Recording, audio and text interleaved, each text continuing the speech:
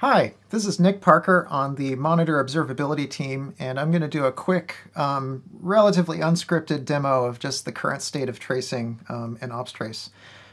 So tracing itself is a relatively recently added feature, and it's still kind of in the proof of concept stages, but I figured it's at a point now where we can probably do a quick demo and show you what works and what's left to do. So I figured I'd start it off with kind of this diagram showing how things flow. The main thing, this looks way more complicated than it is. The main thing to get from this is that you can have multiple tenants in Opstrace. That's already a thing. And against each of those tenants, you can send traces in. The traces then get stored, and then you can get them back by going to a UI. So the idea here is that some end user would send, probably using the OpenTelemetry collector, which is kind of you can think of it as like a Swiss Army knife agent for managing traces. It would send data to an authenticated endpoint using the OTLP span format. And then that endpoint, what it does first is obviously check the authentication header, but assuming that passes, it will then take that data and internally convert it to a Jaeger format so that an internal Jaeger pod will accept it. The Jaeger instance then uses this clickhouse storage adapter to then store the data into a cross-tenant shared clickhouse instance where each of the tenants gets its own database within that instance. So that at that point, the data is basically stored. The traces are being streamed in through the system into ClickHouse, and then an end user, when they want to look at something, they would go to the Jaeger UI, which is literally just a stock Jaeger interface, and view it for the tenant that they're interested in. This is sort of the state of the system at this point. You can get data in, and you can see the data coming out. And we nowadays have regular CI runs against all merge requests, as well as periodically against the main branch that check that you can get data stored into the system and then query it back out via the Jaeger API. And so we've basically been running it long enough that it looks like things in their current MVP state are relatively stable. If we look at the system tenant on this example Opstrace instance that I've got up and running, so I'm at the system tenant and then the cluster domain and then /Jaeger, we can see we've just got a stock Jaeger UI with a little bit of customization over here with some links related to Opstrace itself. But otherwise, this is just anyone who's used Jaeger has probably seen this before. In this instance, in the system instance, we can see we've already got some internal Opstrace components sending traces into this. At the moment, it's just the Cortex metrics management system that Opstrace uses internally for metrics, as well as the Jaeger operator, which is deploying all the per-tenant Jaeger instances, as well as a kind of Jaeger self-reporting on itself for this Jaeger query one. That one's basically on by default, so that one's we're getting that for free. So for example, with the Cortex traces, I can hit find, and then I see a bunch of Cortex spans or traces for storing data into the system. So you can see distributors are accepting data and then picking an ingester, and then the ingester is actually storing it into, I guess, locally. And then if we go into the Jaeger operator and then query for spans against there, we can see it technically has some errors.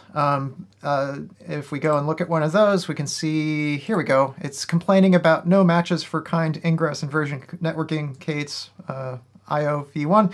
That's okay, that's kind of expected. It's a side effect of deprecated ingress versions between different versions of Kubernetes. So that's expected for the record, but you can kind of see that we can very quickly diagnose problems in the Opstrace instance itself.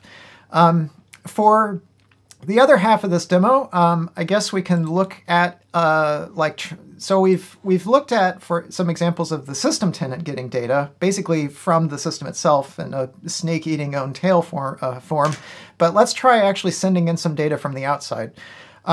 So I did a quick look around for options for things that would generate some realistic tracing data, and it turns out that you can actually configure a Kubernetes cluster to send traces as of version 1.2.2 or newer. So I'm not going to show you how to do all this in the video, but long story short is you need to go to your API server and enable some things and configure some things and basically point your API server to an OpenTelemetry collector. So I have a Kubernetes cluster that's just running in my house here. And so I've configured the API server on the Raspberry Pi to send send traces, I should say, to an OpenTelemetry collector.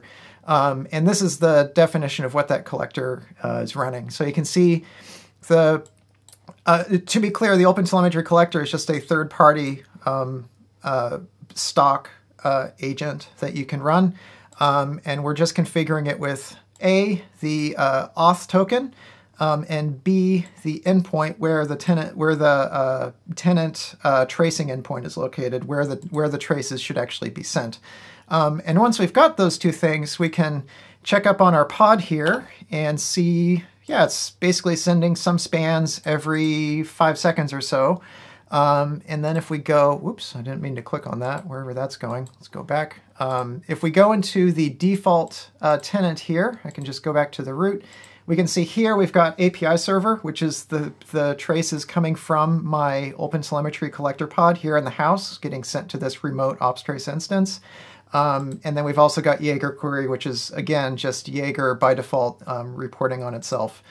So if I do a quick find traces, it comes back very quickly.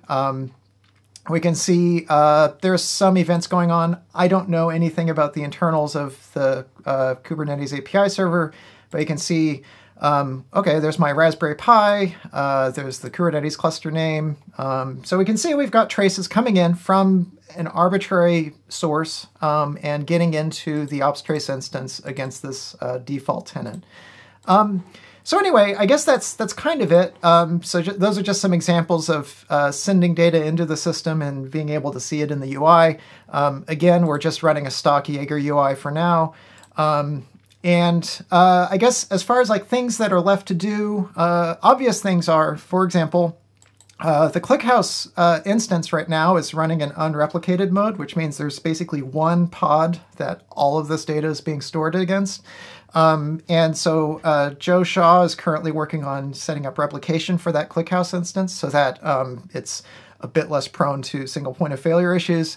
I am working on setting up some quotas and limits. A lot of these individual components have limits around, for example, total throughput of data coming in, the total number of spans that you can store, that sort of thing, so that tenants are not taking up too much of the system, that sort of thing.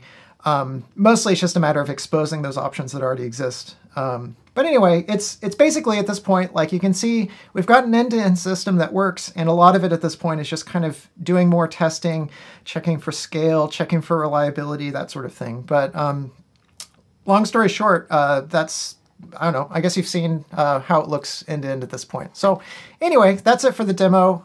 Thanks for watching, and if you have any questions, feel free to stop by the G_observability channel in Slack, and someone there can help out. Anyway, nice seeing you. Bye.